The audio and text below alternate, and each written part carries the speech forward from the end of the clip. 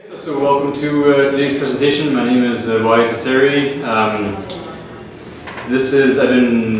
My background is mechanical engineering and politics, and I was heavily involved in the climate change movement. At the time I thought it was the biggest issue of the century, and I was very much like all in on that issue.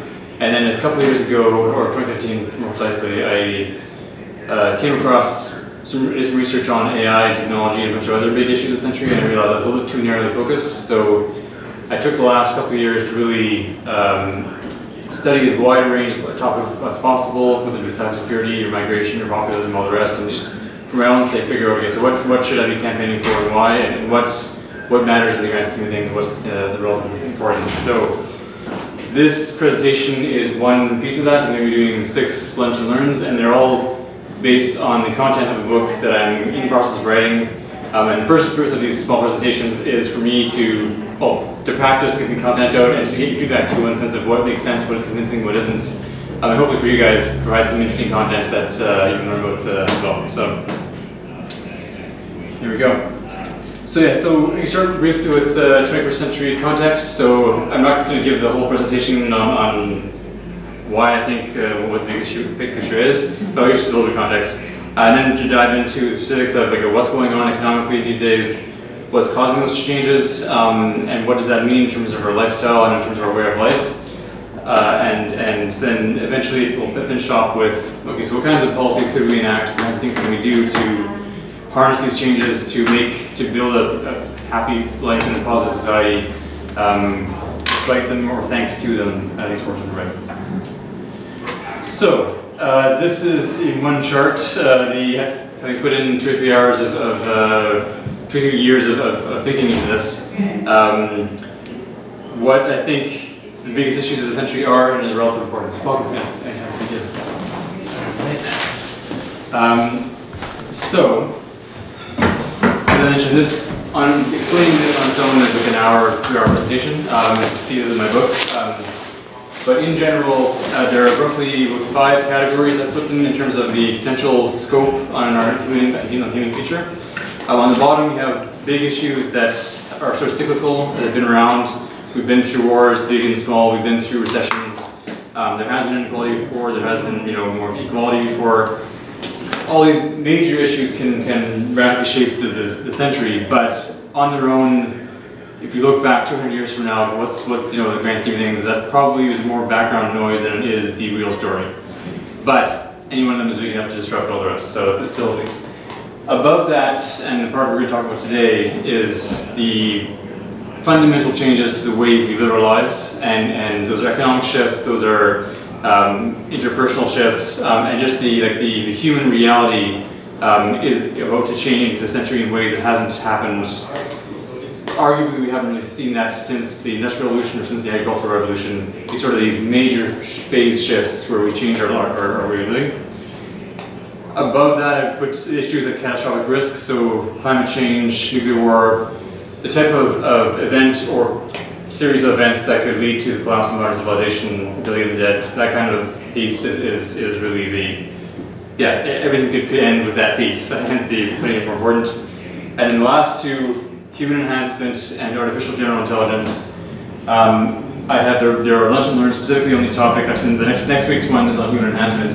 And this is where if you change the human being, and if you change what we're capable of doing, and you introduce new forms of intelligence, it changes the game in ways that are just completely, everything else changes pretty much. So this is why I roughly set out this context. And so for today, looking at the economic piece and the lifestyle piece of what we can expect, what we're already seeing in this century. Yeah. So, automation, abundance, and 21st century economics. So if you look at the news these days, what do you see? You often see things like gig economy. You see like the vanishing 9-to-5 job. Meanwhile, you're also getting pieces of news like software AI is replacing lawyers, replacing radiologists, it's replacing all these things.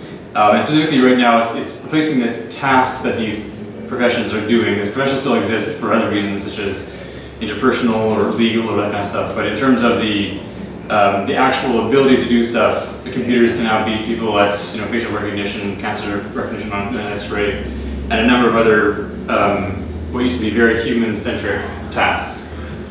There's a very good book called The Rise of the Robots by Martin Ford. It's I guess it's a couple years old now, but it's a good overview of what are these forces shaping in terms of automation, like where we're going with this. Now, the other piece that's going on in parallel is the inequality piece, and this is a little, I guess, even more common knowledge, I guess, than the automation piece. You've seen the charts of the top 1% or top 10% income relative to the rest, wealth accumulation. Thomas Piketty had his famous wealth century explaining how if you have wealth accumulation higher than the expansion of the economy, you end up with concentration of wealth. But it's not just the economic inequality we're seeing. We're also seeing a competition inequality in the sense that as the world merges together and becomes more and more interconnected, you're not just competing against your local rival. You're competing against on the global stage. So if you're a musician, you're not just it's not just your band competing for time and space against local other bands. You're also competing against Coldplay and against Rihanna and all the other global and you see this on the internet as well in terms of like bloggers. Like a small percentage of bloggers get the vast amount of readership, and then you have like everyone else. And in terms of things like online ad revenue, part of the reason why Canadian newspapers and newspapers around the world are suffering is because I think it's something like 40% of ad revenue is now going to Facebook or to the Silicon Valley. So that's something they're not competing against Canadian rivals. It's not like the Toronto Star taking money from the National Post. It's you have this massive centralized sucking force from Silicon Valley. Just because they have the better platform, they have the tools, and it's just more practical for everyone to use it. So there's a sense of like the winner takes it all on the global stage, and it becomes you're not up against your fellow person, you're up against the best in the world, and so it becomes very difficult to monetize the things, especially in the information sector. So another piece, though, meanwhile, so I guess that's sort of the better news, is that the costs of many items are plummeting, and here's if you look at the cost of computing power, plummeting down by Moore's law. If you look at the cost of sequencing genomes, is plummeting even more than the cost of computing. Everywhere you look, there are new technologies making things that used to be scarce abundant. There's a really good book, Abundance by Peter Diamandis, sort of the reference book on this. And the cover is just sort of wrapped in aluminum foil, at least that's the way it's supposed to look. And the story around that is aluminum a couple hundred years ago used to be more expensive by far than gold and platinum and silver. And people and many of the kings and queens would serve their best guests with like aluminum cutlery, and the lesser guests would get the gold cutlery. And through various processes, now aluminum is so cheap that you wouldn't think twice about just throwing out after make it on a sheet make some cookies on a sheet of paper of aluminum foil and just throw it out. And this is happening in a lot of areas, and even like areas where like food and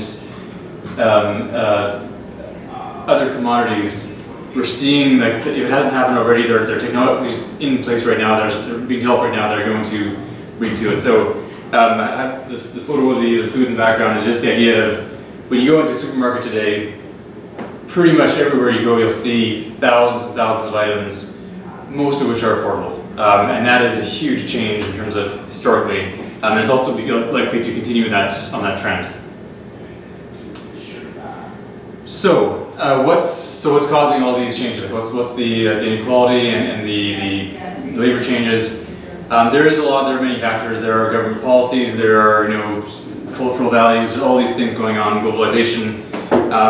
But I would argue that what's really happening, especially the speed over the last 10 years, is what they call the fourth industrial revolution. This package of technologies all coming out, being developed at once.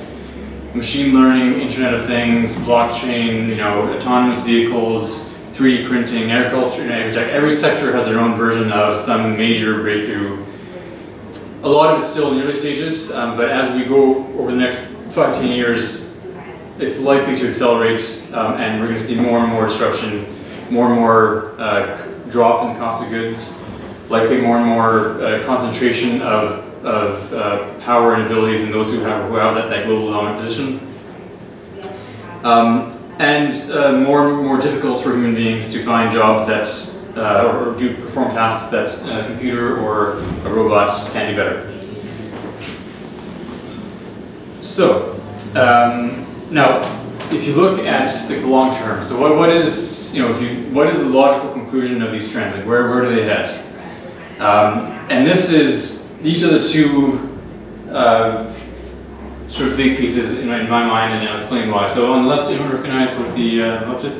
It's what they call it. Well, in Star Trek they call it a replicator, but it's a atomically precise 3D printer basically.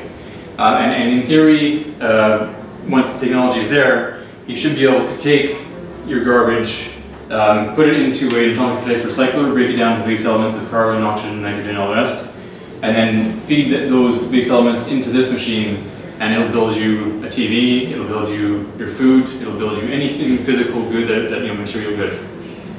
And lest that seem like science fiction, that's essentially what biology does all the time. Like when you think of,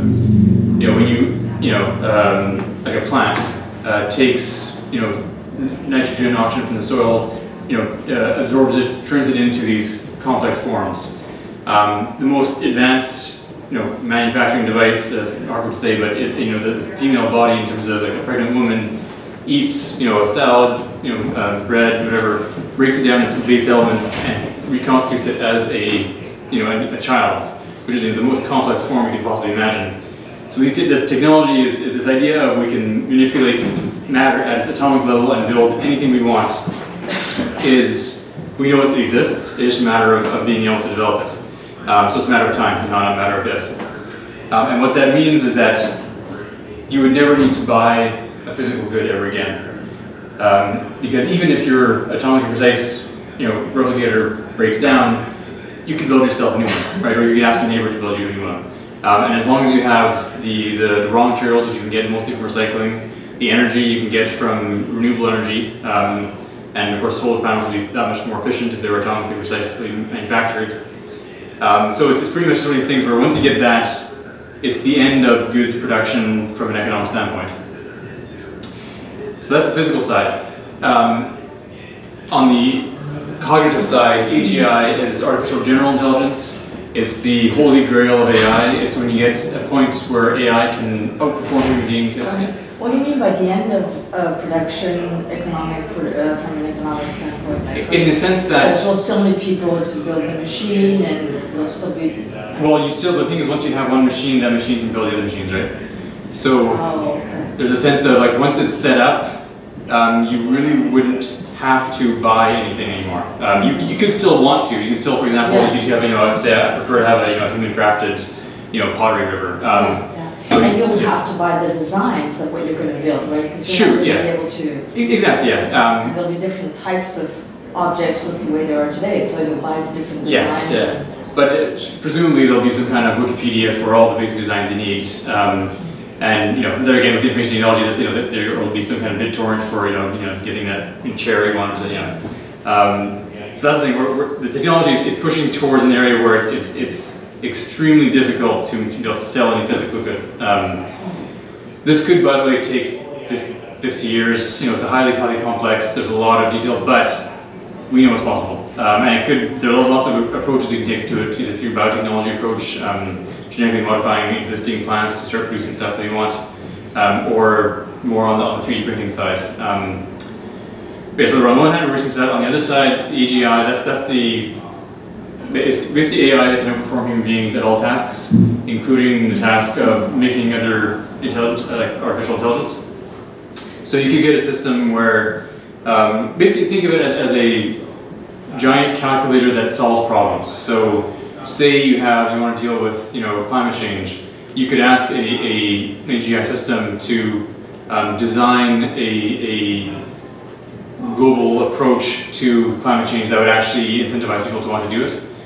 You could solve a lot of highly complex global issues with this, but at an economic level, a more basic fundamental level, pretty much every cognitive task that a human does could be done by AGI. So that's the point where it's not so much even that the creativity or human emotion, all the rest plays in. At this point, an AGI could be even better at working with human beings than human beings. It could be even more caring. It could be all those things that we would program into it to be able to do better than us. So, in the long run, we're headed towards a world of essentially no marketable labor and essentially no marketable production of goods and services. So what does that mean? Well, it can mean some very interesting things.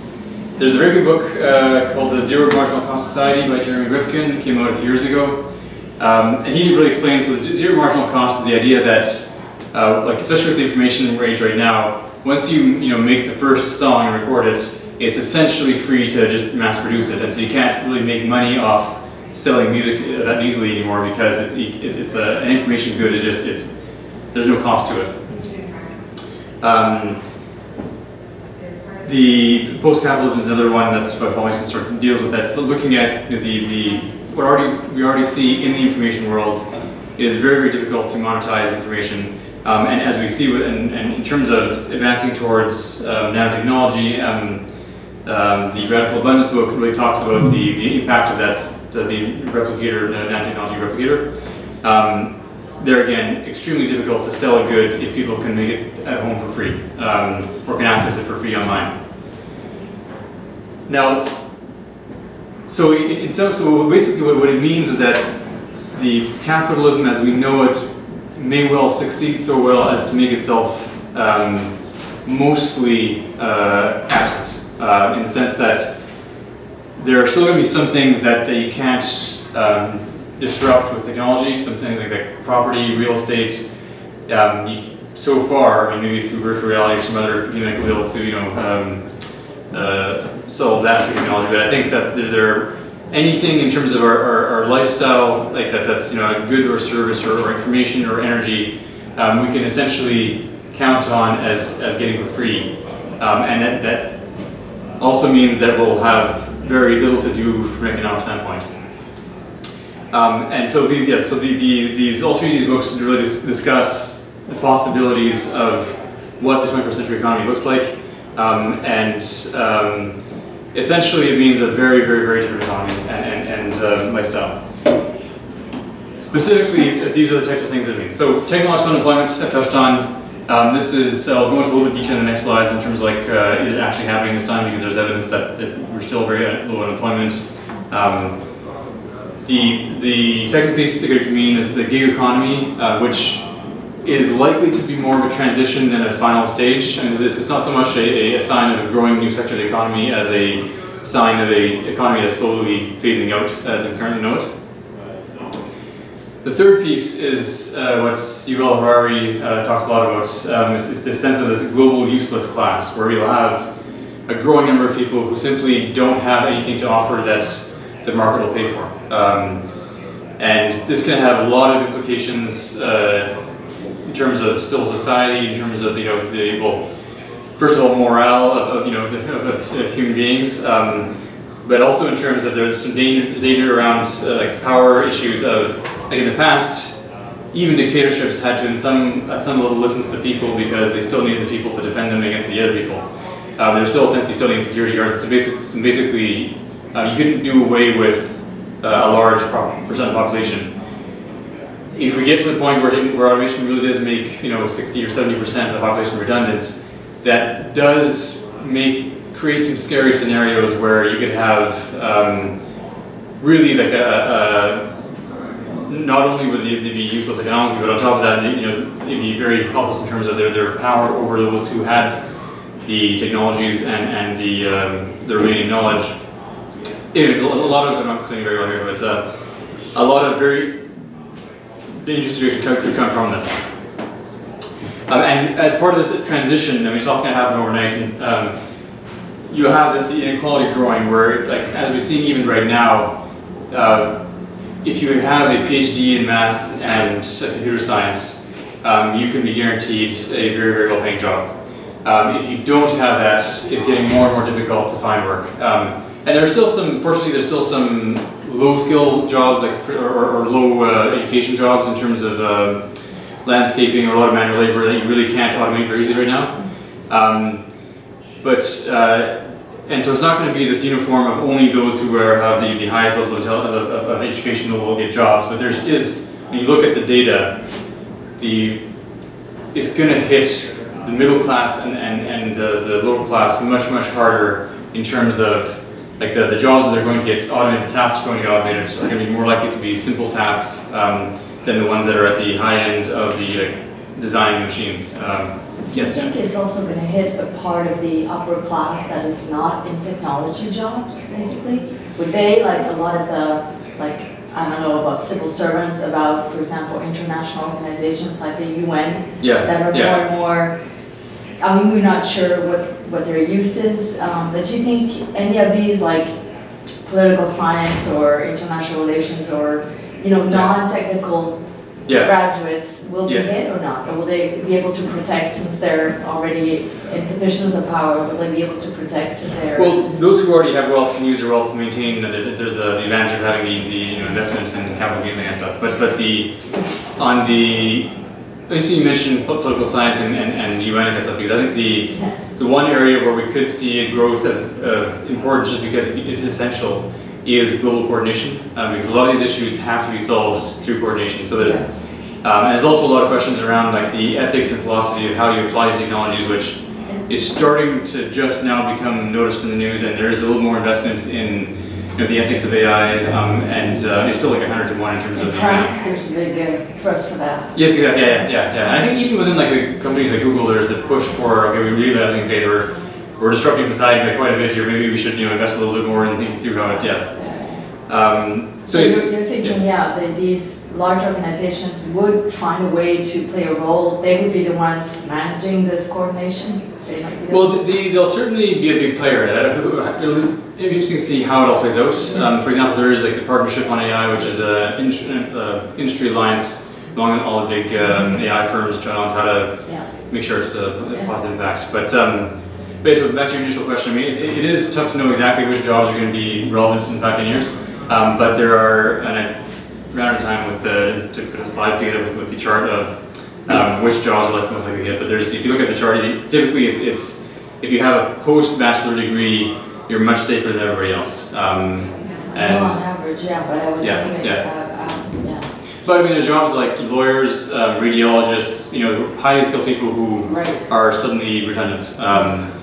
There again, it's not going to play out perfectly linearly because there could be laws saying, well, sure, the AI system will be doing the decision as to whether or not it's a cancer or not, but you still need a person to talk to the patient and to make a decision and to sign off on the legal, So there's a lot of, it's a highly complex and massive things happening. We don't know exactly how it's going to turn out. All we do know is that technologically, the tools are there to replace most labor, and increasingly so as time goes on.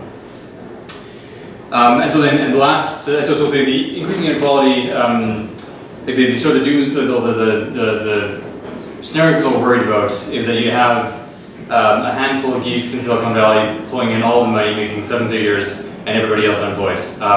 And we're already starting to see a little bit of that in terms of their salaries in Silicon Valley are much higher than everywhere else. And you have like people, actually in San Francisco itself, you have a whole bunch of homeless right next to living next to the wealth of the tech companies. There's that sense of there's an accumulation of importance, wealth, power, knowledge into smaller and smaller elite, regardless of initial like money. This is purely on the intellectual side. As mentioned, so the cost of goods. It is likely we're heading into a world where more and more things become cheaper and accessible.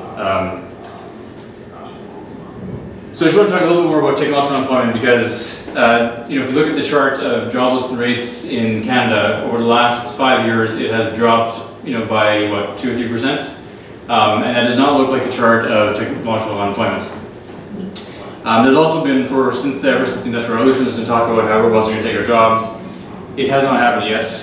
If you go to find a job today. You're not going to find full-time jobs, but you'll definitely find jobs. However, there is some early evidence, even in Canada and Ontario today, despite those unemployment numbers, that we are seeing some early signs of technological unemployment. So, on top is the unemployment rate, so you can see the bobs around up and down, and below is the more interesting one, which is the labor force participation. So these are people who are 25 to 54, could be working full-time, but as you see over the graph, over the last 40 years or so, the men have been significantly dropping, and women, after having entered the workforce, are also starting to plateau and reduce their participation. So that means that more and more people who could be working are simply not looking for work anymore. And that tells perhaps a little better story than the unemployment rate itself, which just tells you, of those who are looking for work, how many haven't found it. So, and this actually came from the Moe report this last week. In Ontario, over the last 10 years, there's been a 5% drop in labor participation rate.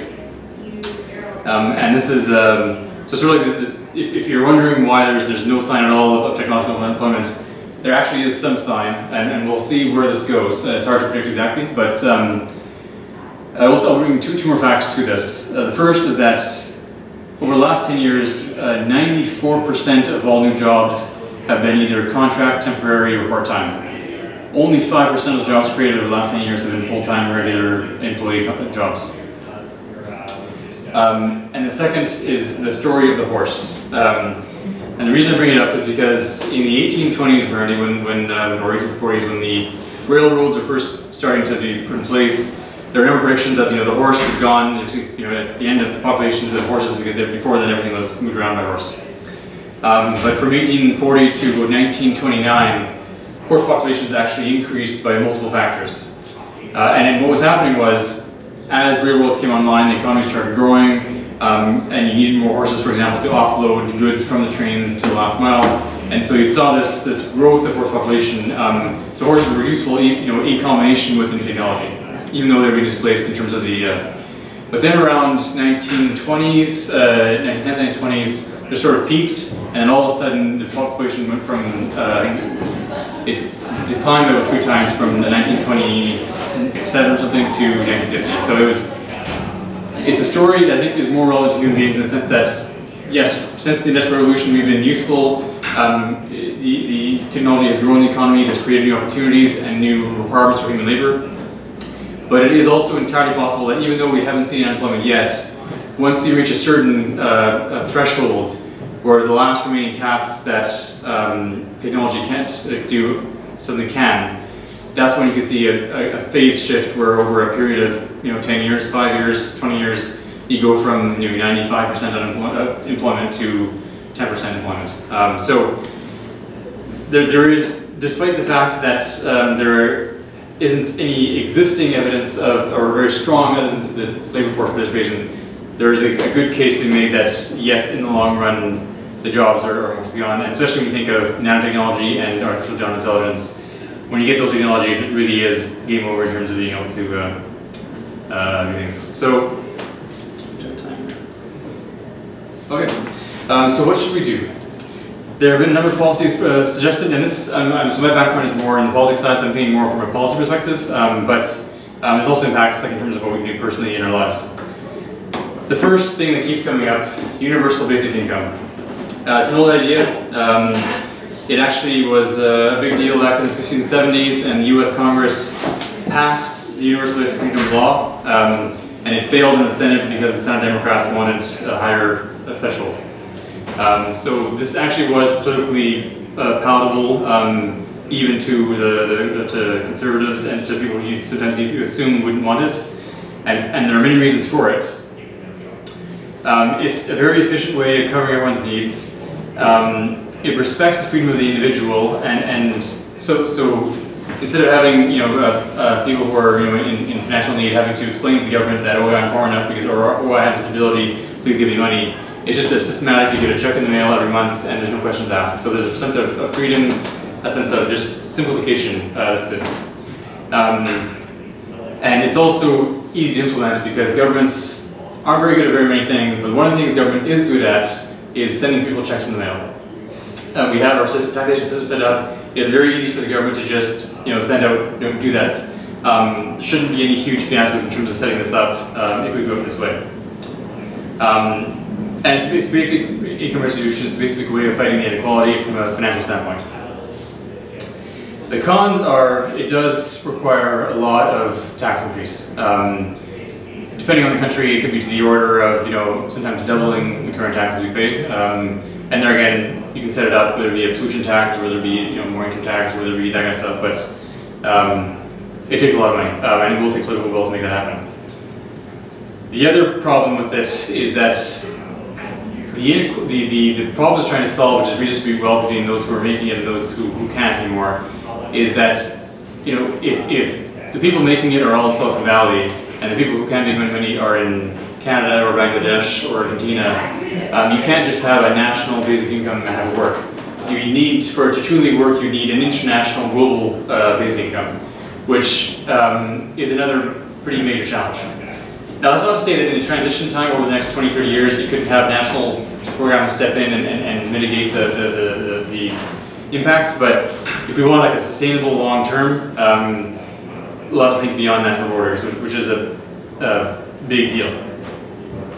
Also, how much is enough? And that'll depend on a lot of factors. It's a big discussion.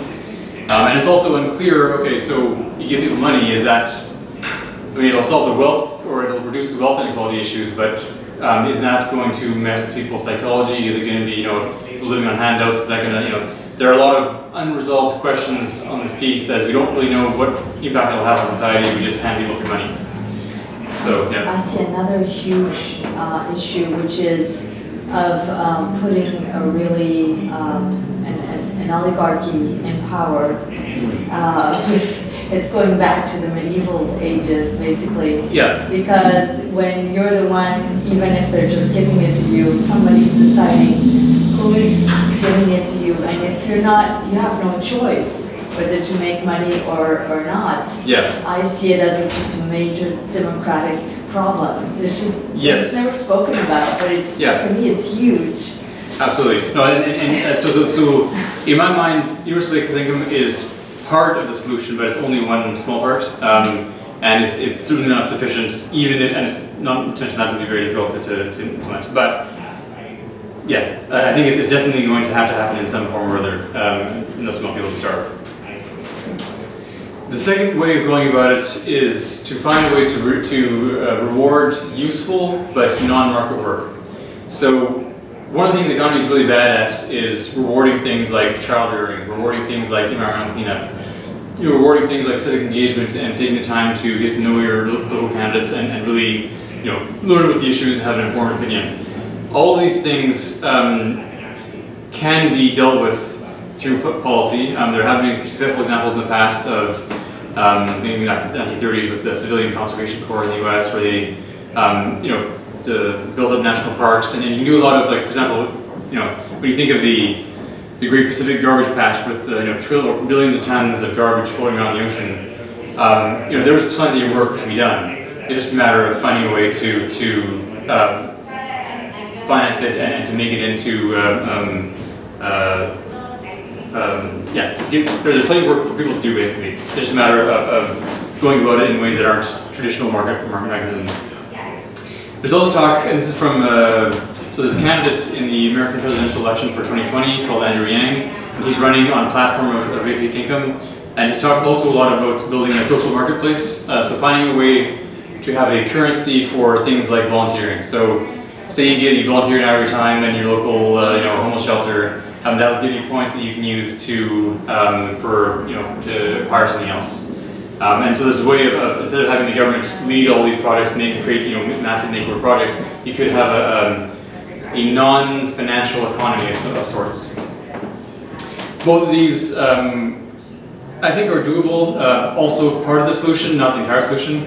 But the advantage of having people with a lot of free time on their hands is that they will have time to talk about things like, okay, how do we talk about when you get involved in democracy, and to talk about the human future. Okay, so if we are going to build, you know, forms of intelligence that are smarter than us, if we are going to, you know, to design, to say if we start modifying, you know, human beings, all of these really complicated, scary discussions we'll have time to discuss if we are unemployed.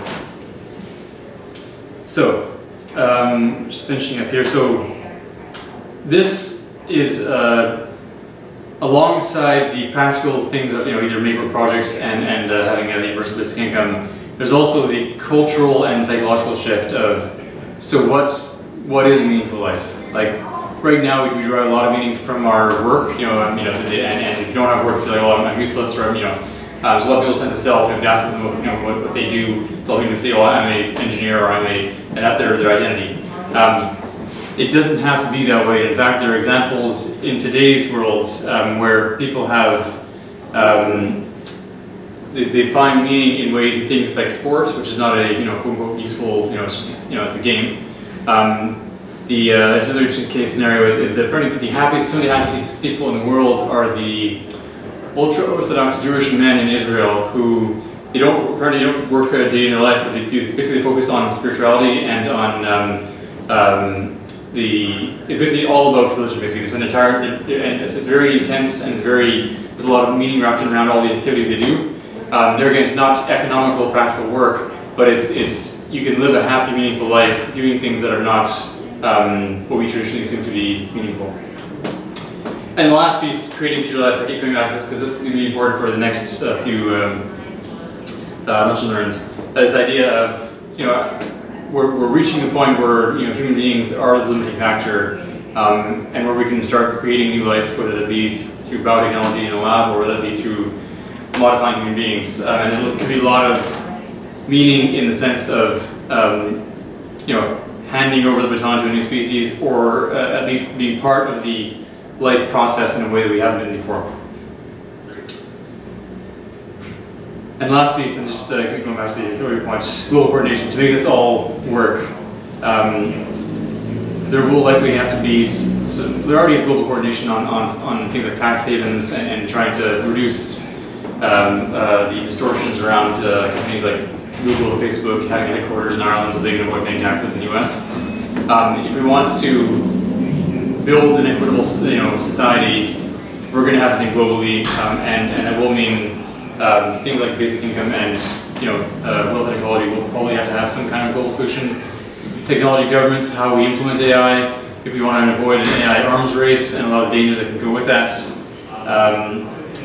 Obviously, shared risks like climate change, pandemics, nuclear war. I mean, everything that really matters this century is global. Global coordination is just something that we can't get around if we want to succeed. There we go, back to that. So that's the recap.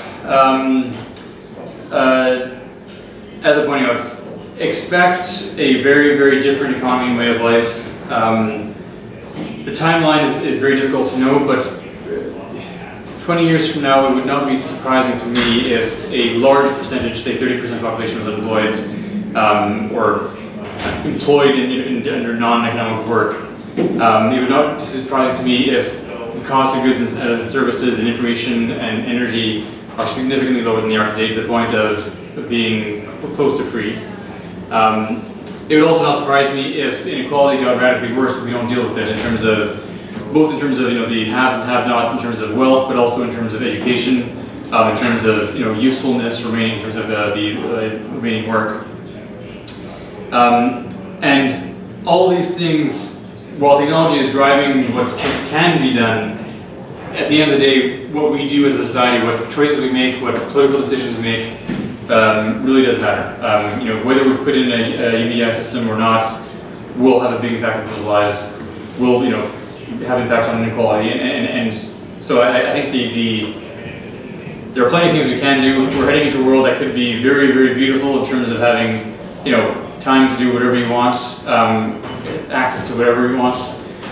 But it could also be a nightmare in terms of having this extremely unequal world where, you know, most people are left behind and some people are living behind closed, you know, gated communities. So that is roughly a message for automation, abundance, and 21st century economics. Do you have any questions?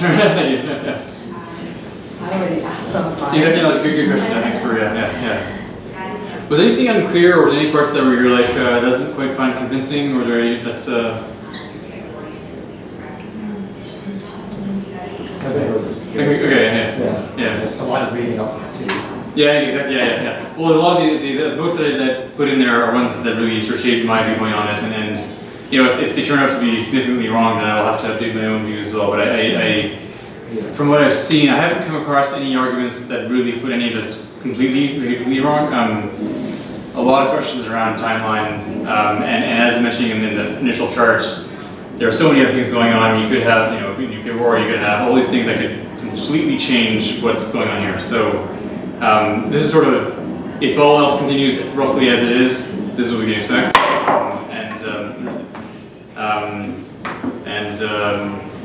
So yeah, so I mean, personally, I'm very cautiously optimistic that we can make it into a better society than we have now. But I do think it could be. I have no illusions as to how difficult it could be and how poorly it could go if we don't take action and do that. So. Yeah. Well, it kind of seems like there's not really much to do. Like, for the general person, you kind of just need to wait and see what's going to happen. Yeah, that's true, yeah. I mean, it's more just being aware. It's being aware, and also being, not beating yourself up if you can't find a job, because, you're fighting against forces that are beyond your control. But I think I think the biggest work personally for individuals is really to think through, what matters in your life. If you aren't going to have, say 20 years from now you're not going to have a job. What really matters to you? How do you define your own meaning, and like what kind of, and also what kind of society do you want to live in? I mean, is inequality a big deal to you personally? I mean, are you okay with some people being, 100 times wealthier than others, or 1,000,000 times wealthier than others? And how much, regulation do you want, government to be, because you could have like a system where government just, takes a really hands-on thing and tries to micromanage everything. Or you could have a society where you have more libertarian, where everyone sort of does their own thing, and there's a lot of approaches to this. But it's true, in terms of like personal things to do, is mostly around the how you vote and how you approach your own life. That's there isn't really any way to outsmart the. Well, you can definitely harness these areas. Like for example, if you want to improve your odds of getting a job. Get a job in an area like AI or some new technology that's exploding, and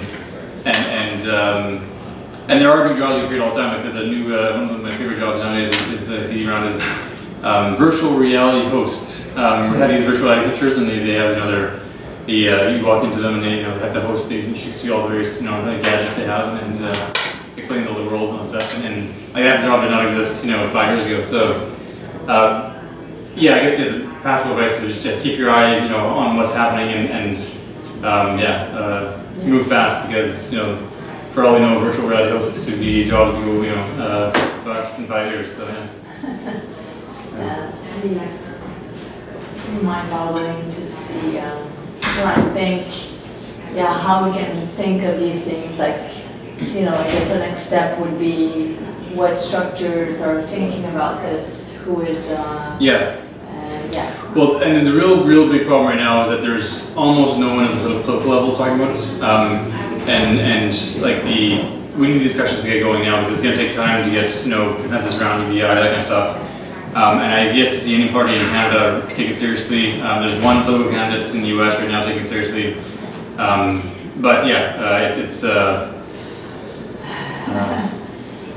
because then, the thinking is left to the tech guys, right? Since they're the ones building the AI, right? So if they're the only ones thinking about it, and they're thinking with their prism, which has been what we've seen for the past 20 years,